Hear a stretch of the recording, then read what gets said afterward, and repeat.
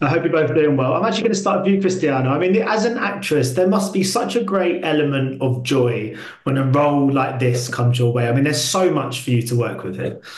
Yes, very much so. I was thrilled because it's not just, a great opportunity. I mean, to be the lead of such, the lead actress of such a great project is a great opportunity. I mean, as an acting job, but it's also a great story. So to be also part of a great storytelling, it really gives meaning to what we do as artists. You don't just want to do it for the fun of it. You also want to, you know, have, you want meaning to it. You want it to have some meaning. I mean, this is for both of you. When you both sort of, across your careers, when you've played characters who do such good to the world, or even in a more kind of subtle, understated way, people that are just kind of inherently good and have good traits, do they ever rub off on you as actors across your careers? Do you ever find you try and kind of adopt certain aspects of characters you've played? I don't know. I don't know. I don't think I do actually. I wish. Yeah. Well, I've been playing so many heavy bad guys. I don't really want to adapt their qualities. Um, One of the nice things about doing this role is it's, Father Archbishop Corrigan, he starts off, pretty heavy with her. And what I loved about it is by the end of it, she has really brought about a change in him, having to deal with her. And it's a journey that I like. And that part of it, I wouldn't mind adopting. I love kind of period films, especially those kind of set in New York in this kind of era. What's it like kind of stepping on to set in a movie like this and seeing all the kind of vehicles and the clothes and everything kind of come to life? It must be so transformative for you both.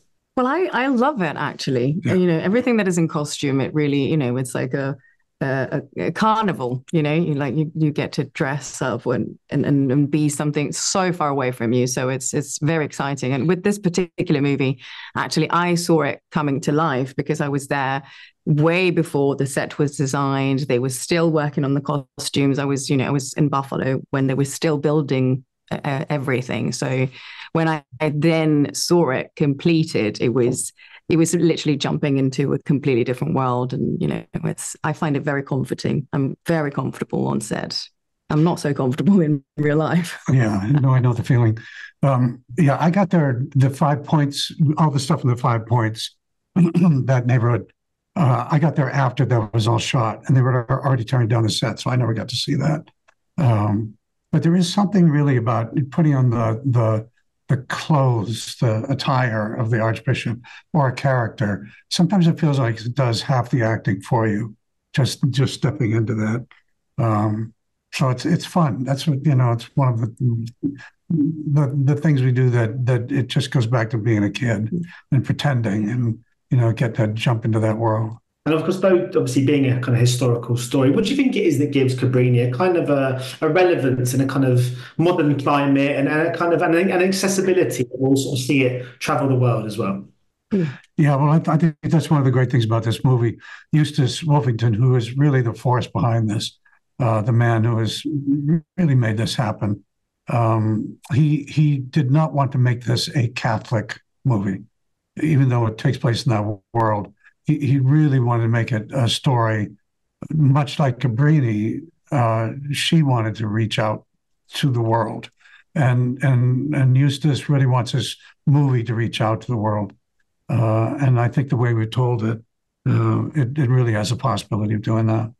Yeah, it really speaks to everybody. Everybody has something to relate to, be it, a woman who recognizes herself in, any of the characters, or, I'm an immigrant myself, and I've always felt like an immigrant. I studied in England. I lived in England for very long. I feel half British and still Italian, and now I'm here in the States. So there is always this movie has the potential to speak to literally everybody, and it's very contemporary. So.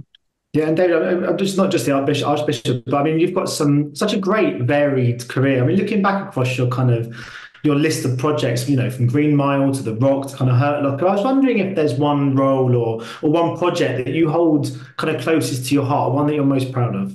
Well, the ones that I tend to be most proud of are the ones that are least seen. The Green Mile, obviously, it's a movie that literally plays all over the world. There's almost nowhere that I go that someone hasn't just seen it, to this day, and it's wonderful. It's an amazing movie.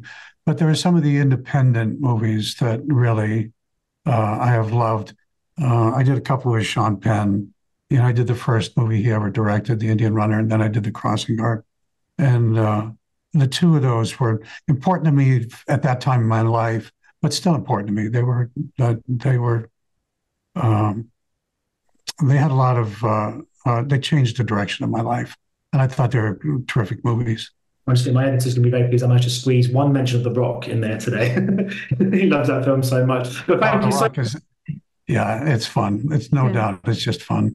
Brilliant. Well, thank you so much for your time today, guys. Best of luck with the release of the movie. Thank you. Ladies and gentlemen, you're watching Hey You Guys. Hey, you guys. Hey, you guys. Hey, that's what they all say. Hey, you guys. Hey.